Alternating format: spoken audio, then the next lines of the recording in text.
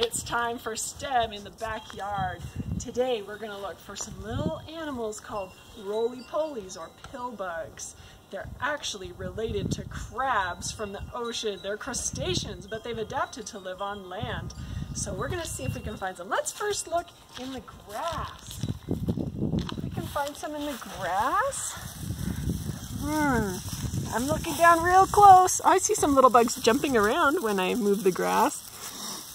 But I don't see Roly Polies in here. I think we might have better luck looking elsewhere. We could look under a rock. Nope, just more rocks. How about one of these? Under rocks is usually a good place. Oh, look at that spider. Wow. That is a cool looking spider. We surprised him. Oh, and do you see, I think that is a sow bug, a pill bug killer. Do you see that white thing by the spider? That is actually a pill bug skeleton. So he found some pill bugs. If he found some, maybe we can find some too. Let's go look in a different part of the yard.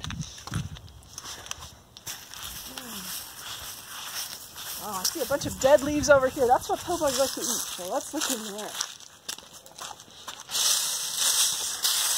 Sapphire's got some gloves on. That way her hands will be protected in case she finds any centipedes or something like that. Probably there's none of those. But, oh, here's one. This is not a pill bug. This is a grub. He's kind of a big, fat, caterpillar-y thing.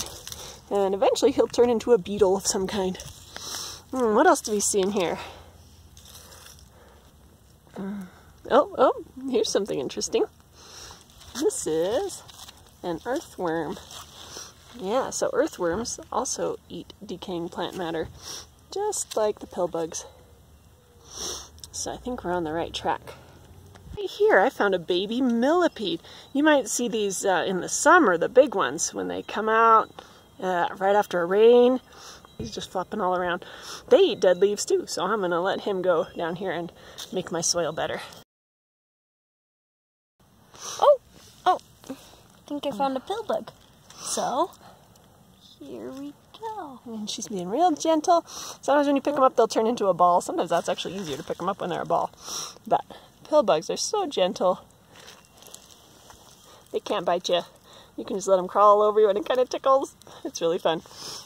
So we're going to see if we can find a few more, and then we'll show you the type of habitat we're going to make. We put a little bit of dirt and dead leaves in there for them, and you can see they're kind of crawling around exploring it.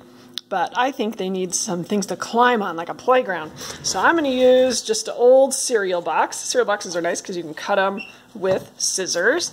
And I'm going to cut some strips, and then I can fold them into kind of like some little maze pieces. What else do you think we should have in here, Sapphire? Maybe a shady place for them? Okay, that's good. And why don't you use some of these leaves and rocks and sticks, put them in there in an interesting way. Oh, well, I cut out this to make a little house. See, it's got a little hole for them. And Sapphire found some bark. We can make a little roof. Yeah, maybe we... Can you put that on? I think we could... Ooh, does that look... how about that? It might balance, but if we need some tape, we got some tape. Yep. So I think I'm gonna do that and tape it. Oh, poor pill bug. Sorry, pill bug. Okay. And one reason why we put all these pill bugs in their little habitat is we're going to see what kinds of foods they like best. So I'm going to let Sapphire work on this, and then we will get some foods for them. Now we know they like dead leaves, but do they like some other things too? I have a little bit of sugar. I'm going to take a pinch, put it in there. Oops. Sapphire's going to get them some water because we know that they evolved from like crabs and lobsters and that kind of animal. And so they actually have gills to get oxygen. They don't have lungs, they have gills. I'm going to put some oats in there. We'll see if they eat oats. And here we have a carrot peel and some cucumber. Yep, put that water in there. Wait, actually I think I filled it up a bit too much. A pine nut. I just need to part a little bit of the water. So yeah, we put some water in a bottle cap for them. Yeah, I think they should be able to climb over the edges of a bottle cap, but we'll watch and find out. There's a leaf of spinach. Here, will you get a little bit of banana for them? Okay. Now, our pill bugs, when we make their habitat, we should make sure they have food, and water and fresh air. And because we found them hiding under leaves, they might also like a place to hide. Do you see these little wavy things in the front of the pill bug? Do you know what those body parts are called? Antenna. Yeah, they use their antenna like feelers to feel what's in front of them and detect things around them.